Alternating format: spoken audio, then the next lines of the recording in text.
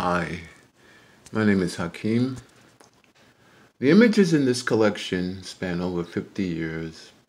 I remember going out into the community, taking pictures all day, and coming back to the studio to develop negatives and print all in the same day into the late hours of the night. I love making black and white prints. Watching the image emerge from the developer was magical. It was quite a process. I think that was what got me hooked, making the prints. I spent hours in the darkroom. I believe it laid the foundation for my career. The first three images in this series are my first successful prints I made over 50 years ago.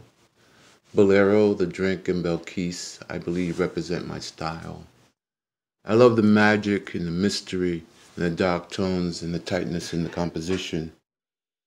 I always believed in the physical print as the final statement. Once created, it takes on its own identity. Over the years, my camera has taken me around the world: Japan, Africa, Europe, Middle East, Taiwan, North America, to name a few.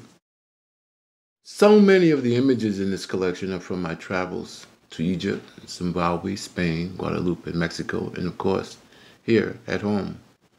At the beginning of the millennium, I started developing new skills in the realm of digital art photography.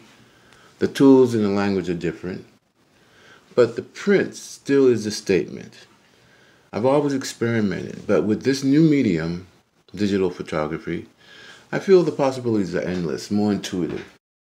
The last few images in this collection are digital results, and the last one being a tribute to New Orleans surviving Hurricane Katrina.